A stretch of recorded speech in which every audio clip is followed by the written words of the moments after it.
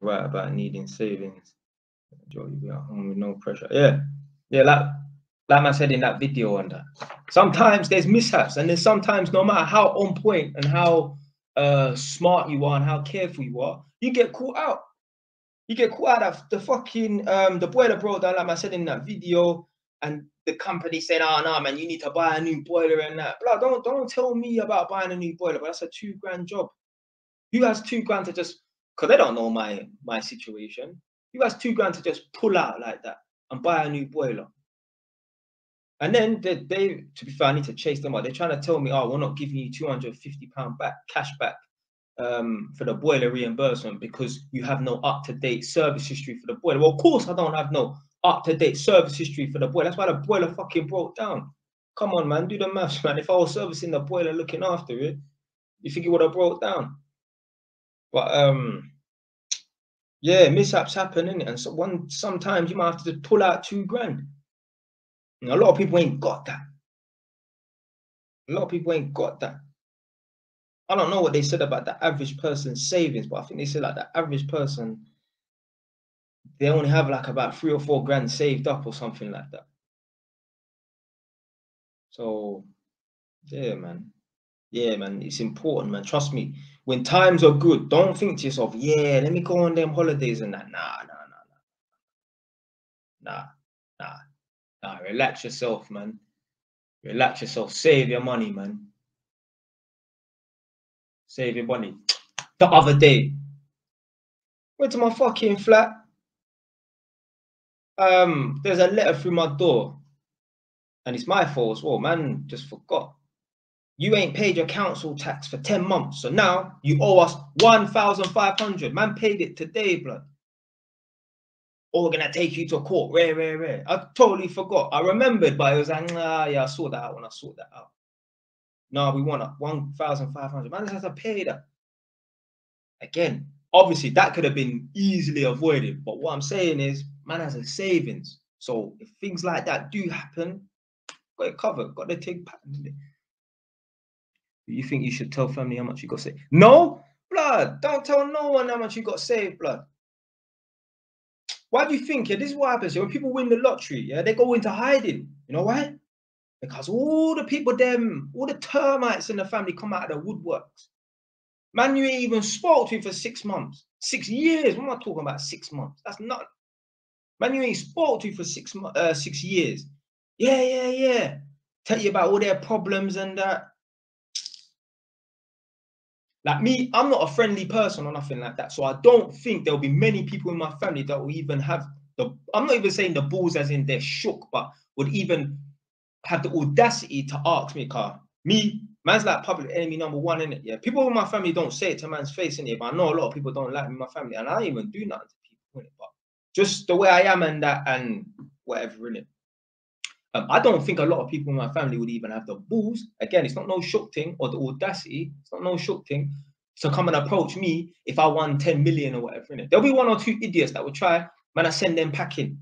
But if you're a friendly person, like Nadia, boy, Nadia will have the whole, everyone asking, oh yeah, begging money or whatever. If you're a real friendly person and that, you want to see if you won the lottery, if they knew you were sitting on 10 million, how much people would be extra friendly with you. Oh yeah, let's go out to the clubs and that.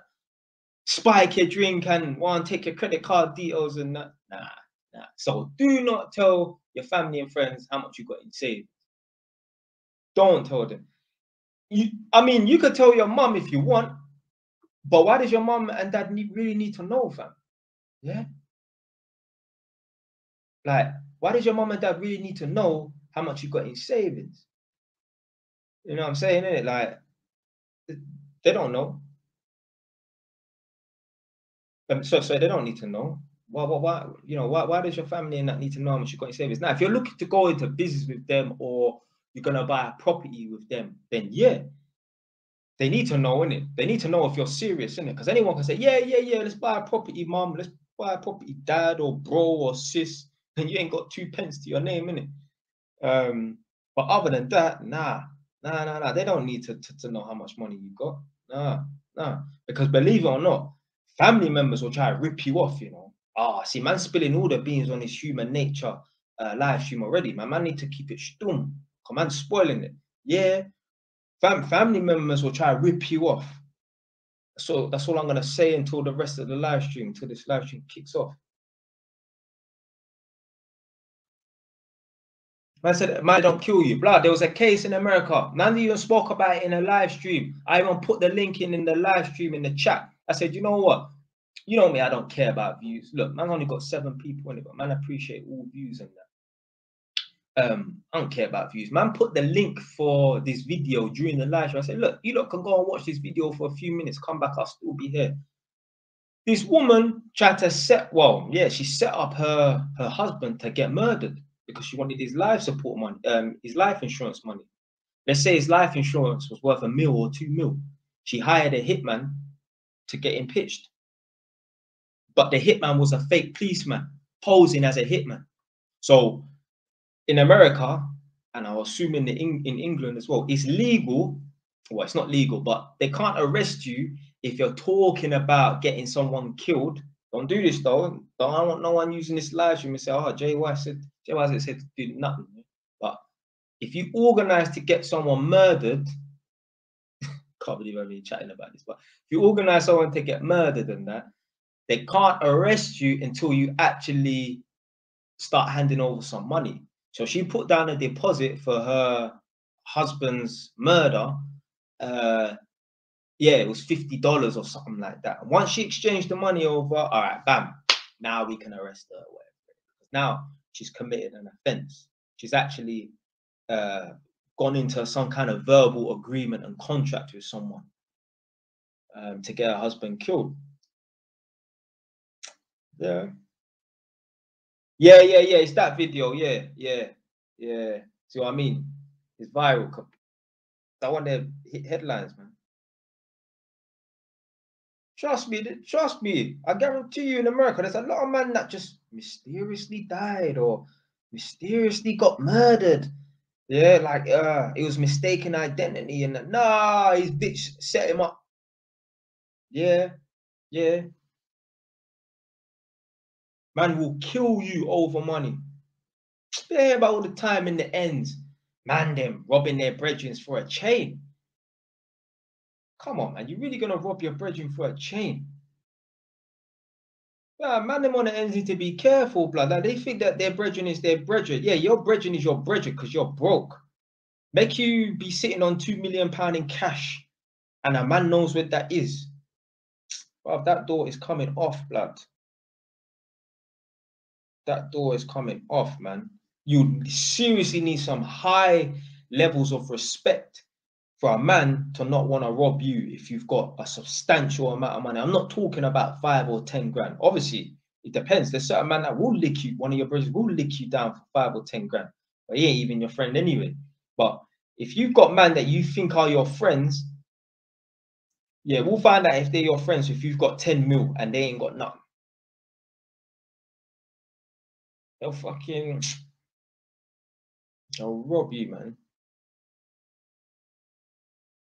They'll rob you because remember, man, them that are on road, they don't have short-term, they don't have long-term thinking. They're just thinking about making money now and that. Instead of working with the man that has got 10 mil or whatever and trying to find a way to make that kind of money and learn from him, no, let's rob him because it's going to take too much time to figure out how to and learn for 10 years to make 10 mil. So you know what? We can rob him on a Thursday. Yeah. Quick bonus, quick money. Yeah, you have to remain anonymous. For one, you got the vultures, the termites, the people them in your family that come out of the woodwork. Secondly, man are gonna want to rob you.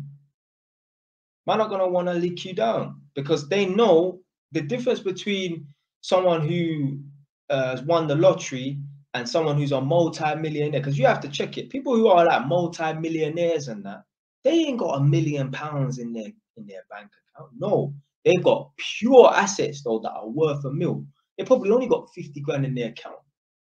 But someone who's just recently won the lottery, they're gonna be sitting on 3, 4, 10 mil in cash. Because more than likely they ain't bought nothing with it, so they have no assets. So yeah, they're the person to rob. You know, I never heard of anyone lifting up a house out of the ground and walking off with it. But you can stick a man up for X amount of money and threaten a man to transfer money. You know, you can't threaten a man to put this yard in my name. That doesn't make no sense. So yeah, it's dangerous, man. Dangerous, it's dangerous. But again, you know, people say money is the root of all evil. No, people are the root of all evil. And that's actually one of my points as well. I feel like I'm ruining the live stream for talking. I'm gonna have to keep it a bit still.